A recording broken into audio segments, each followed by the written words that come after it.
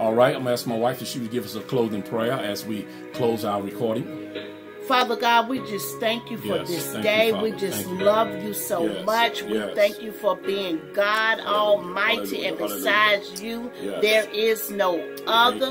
We thank you for being our provider, our source, Father God. Father God, we thank you for obedience on today. That, Father God, we have heard your word, and we're going to obey, Father God. We're going to be a tither, Father God. We're going to be a good steward, Father God. And we know that you will take great care of us. And we thank you for it in Jesus' name. Amen. Amen. Amen. God bless you, each and every one of you. Amen.